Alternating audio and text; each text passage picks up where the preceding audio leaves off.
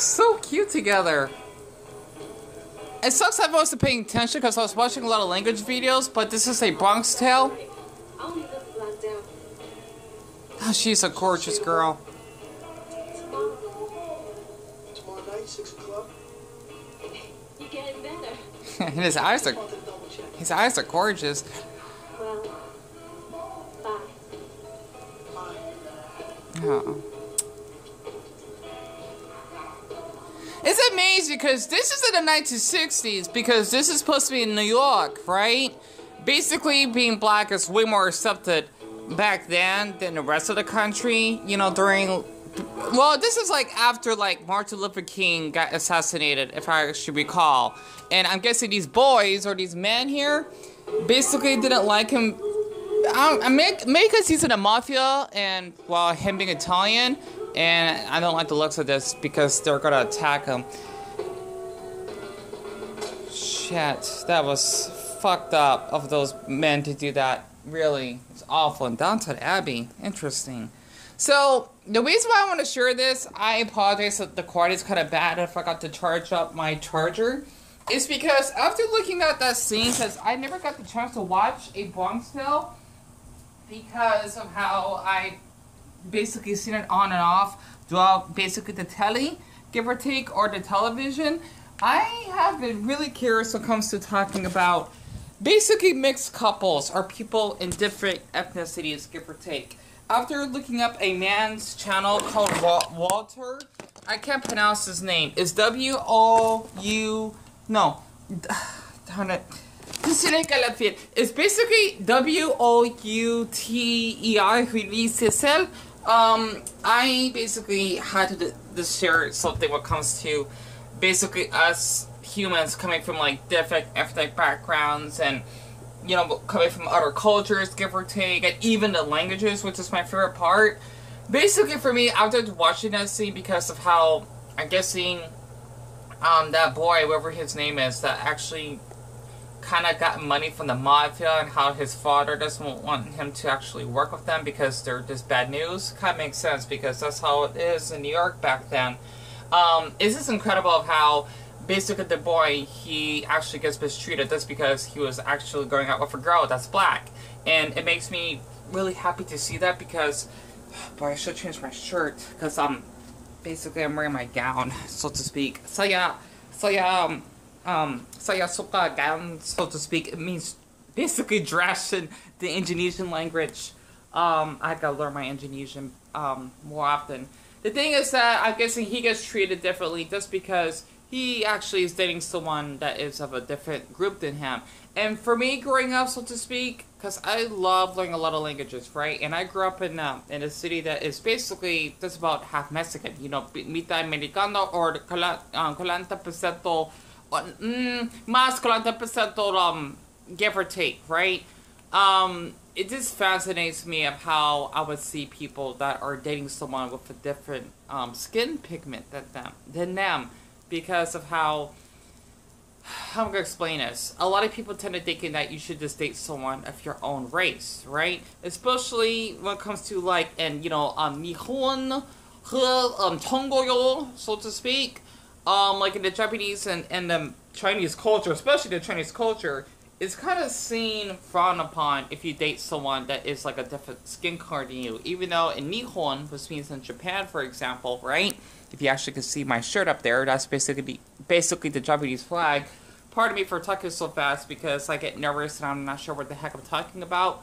A lot of people tend to think that you should not just basically date someone of a different race, right? Basically skin pigment.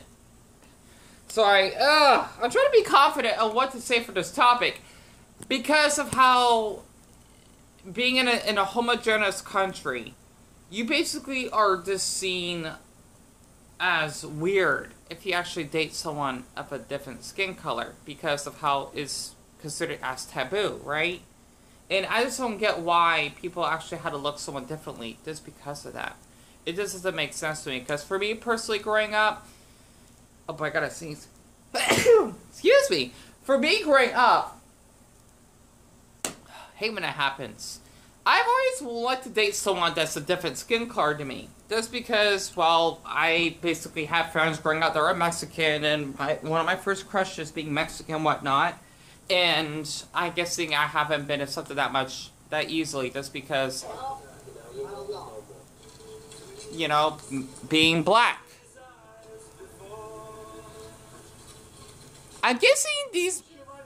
Why don't you just leave him alone? What's it with you with these niggas? Like, they ain't bothering nobody. They bothering me. They ain't bothering me. Thank you. No, I mean, molto grazie. Oh, great. No, that's fucked up.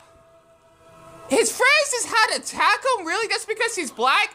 You know what's so funny, though? Because this is why we actually have this type of crime here in the United States. I mean, I'm just saying, for anyone that's black like me, it's awful that we had to experience stuff like this. Even though it's not right that we had to treat someone different that's like white or basically Hispanic differently. This is definitely no excuse that no matter where you come from, this is not okay. And I feel bad because for us that are blacks, even though there are blacks like us that are racist, I'm sure I am not for sure, it's awful to see that for decades, even perhaps centuries, we basically had to go through this crap. You know, that's because we're seen as the inferior race.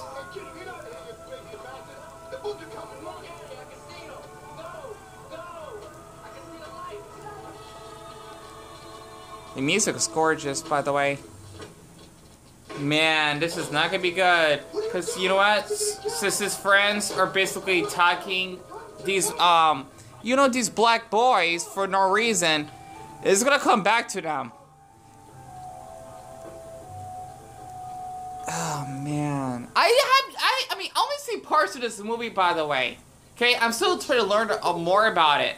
But if I actually recall, they definitely did get their revenge because of his friends, you know, attacking a minority group like this. And for anyone that's black, I'm sure you know where I'm coming from. Because for me personally, you know, after having like my crushes in school that are Mexican, and I prefer to date someone of a different skin color to me, even though I love black boys myself. I'm not talking about this like America, I'm talking about like Caribbean, maybe Ghanaian. I don't know. Okay, I haven't explored that much of like blacks in other countries, even though there's like a couple men that I met in the past. You know, they're older, they're Ethiopian, gorgeous man. Honestly, you talk about like African, right? But like North African. It just blows my brain cells that this stuff actually happens out here in the U.S. Obviously, that's all that matters, see. You gotta do what your heart tells you to do. I'm gonna tell you something right now. You only allowed 3 great women in your lifetime. They come along like the great fighters once every 10 years. Rocky Marciano, Sugar Ray Robinson, Joe Louis. Sometimes you get them all at once. Me? I had my 3 when I was 16. That happens. What do you want to know? Sorry, I'm just like learning. I'm trying to learn more about the. It's called a Bronx Cal. Maybe this girl, she can win them yourselves. Maybe she's your first great one. Thanks a lot, son. I think I'm gonna go for her. She's a good kid, this girl. I don't know, I just met her yesterday, but I hope so. I like his mole on his left cheek. You know, let me borrow your car. It's alright, I'm gonna lend you my car. I want you to make a good impression. You borrow my car, and then you give it a test. What, the Mario test? What do you listen to this kid for? You give a mind test, you give it a door test. What's the door test? Alright, listen to me. You pull her right where she is, right? Before you get out of the car, you lock both doors. Then you get out of the car, you walk over to her. You bring her over to the car. You take out the key, put it in the lock, open the door for her. Then you let her get in. Then you close the door for her. Then you walk around the back of the car and you look through the rear window. If she doesn't reach over, lift up that button for you so you can get in, dump her. Just like that? Listen to me, kid. If she doesn't reach over, lift up that button for you so you can get in. That means she's a selfish broad. And all you're seeing is the tip of the iceberg. You dump her fast. Yeah, what about all the beautiful things you just told me, though? Do what my heart tells me to do. It's all that matters. Find someone to pull into myself. I mean, hey, this could be one of the great ones. The door test, that's what counts. You dump her fast. Dump? Dump her.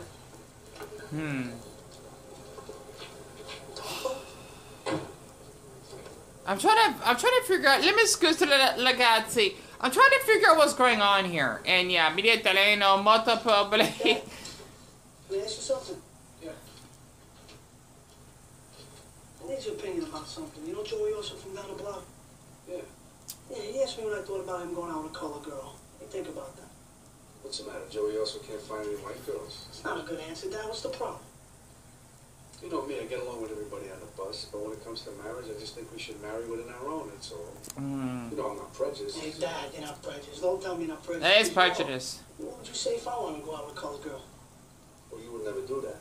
Oh, I think he said color, not colored. You only allowed 3 great women in your lifetime, you know what I'm saying?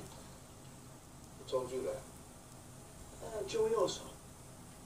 Joey Oso?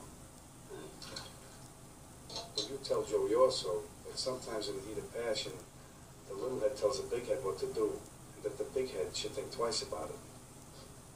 Alright. Be careful.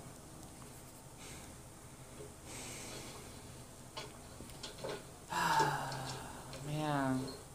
It just blows my mind.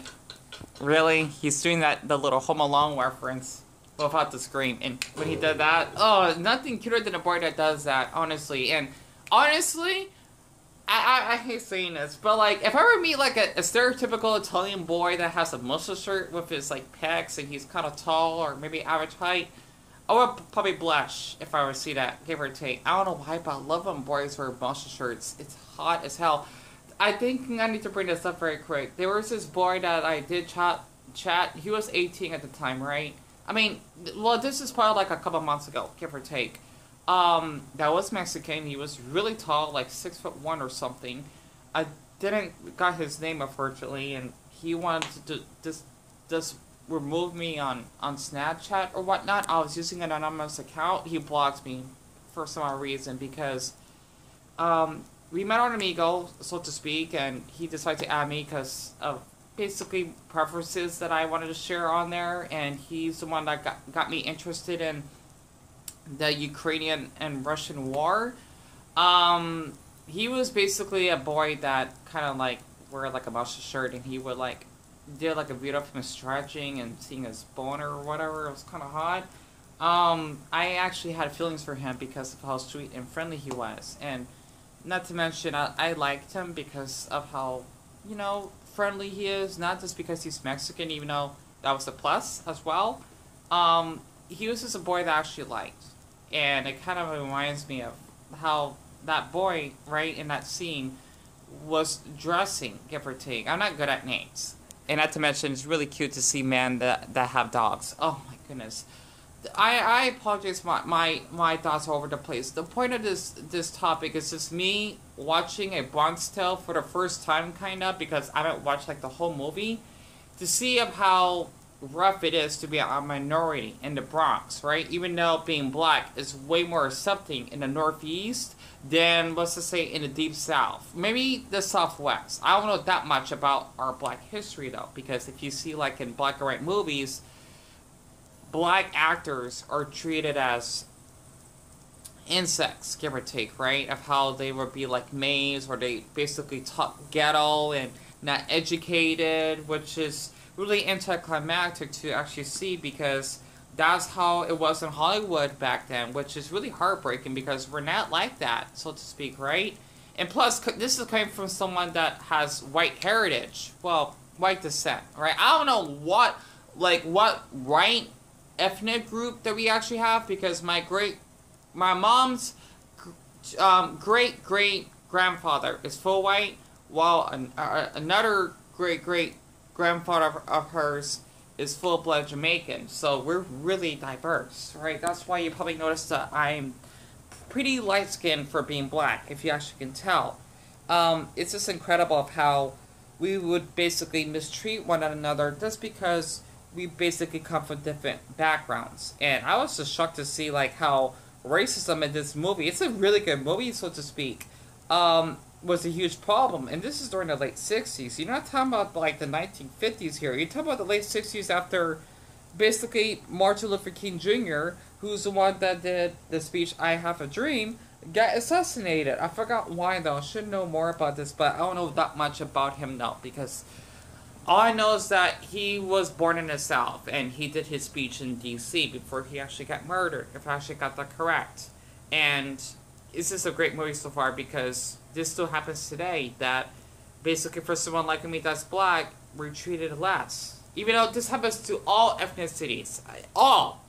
But the thing is, it's mostly targeted towards blacks because we're seen as a threat. I don't understand why, though. This doesn't make sense. It's kind of like, reminds me when I would go to the grocery store or the convenience store, I had incidents of being racially profiled because of how the cashiers don't want me to put my backpack nearby the door where anyone can snatch it. While if you see someone as white or Hispanic / Latino, they won't get caught out if they were bring like a big backpack themselves. It's ridiculous. I don't understand it, right? Like, I'm just there to actually buy a drink and then just leave. You know, plus there's surveillance cameras. I would go to jail if I would steal something. I just don't get it. So, you know, after just watching this movie so far, it's impressive that racism's still a thing. And for me personally, oh, there she is. This is what I want to experience in my life. Like this scene right here. Like me being that girl, walking to a cute boy I like. No. My brother got beat up in your neighborhood. What are you talking about? Yesterday, some Italian guys beat up my brother in your neighborhood. So what's that have to do with me? Were you there? No, I wasn't there. Yeah, you were. So please don't lie to me. Gina, I'm telling you the truth. I wasn't there. Gina, that's her Let's name. see who's lying. My brother's in the car. I told him I was going out with an Italian, so he came along. He recognized you and said you were the one that beat him up. You did that to his face. Jane, I didn't touch her, brother. I swear to God. Believe me, I didn't touch him. Okay, we'll see. Wait! Okay, basically, he made a lie. Even though his friends beat him up, but he didn't speak up, though. Even though he didn't do anything wrong. So, this is the problem, though. He's basically... Hold on. I don't got much time left. That's him.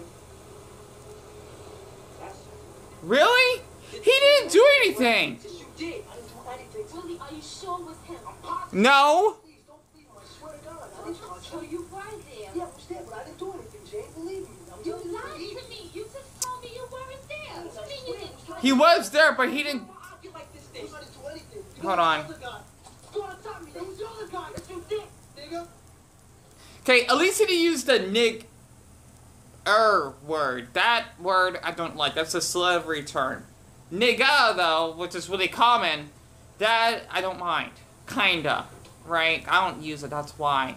But the thing is, this is what I don't like about, like, us blacks sometimes, even though that is a huge problem if we get targeted, is how we actually play as victims. Like, he didn't do anything. You know, the boy that Gina has seen us now, he's innocent, right? It's just like his damn pals, they're fucking crooks because of what they did. But you know what? It just sucks because I would never play a victim. That's because I'm a minority myself. And for me personally, I've always wanted to date someone that's a different race than me. Because I want to learn more about the cultures or where they come from. Like how they basically practice their traditions in their families based off of their cultures. And just not being afraid to date someone that's a different skin color, right? So I just want to share this because if you actually notice by all the flags I have hanging up in the wall, minus the drawings, basically for me, I'm into like other cultures, like the German culture, since I'm part Jamaican, definitely the Jamaican culture, the Irish culture especially, and even the Ukrainian culture. So that's something I just wanted to share because it's awful that this is like an actual thing here in the US, especially the rest of the globe. Not to mention the United Kingdom, I'm sure it's an issue. Or hell, even like in France when it comes to xenophobia. But I just had to just share that. It's a really good movie so far.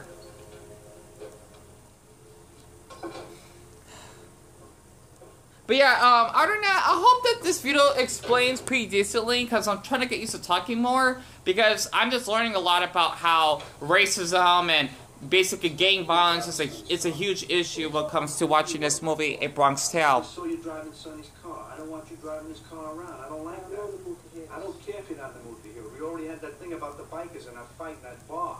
And And I don't want you in that I bar. told you, Dad. What was I gonna do? Run away? Make people think I got no heart? Think those guys really care whether you got heart or not? I mean, what makes you think you're so special? You don't know Sonny.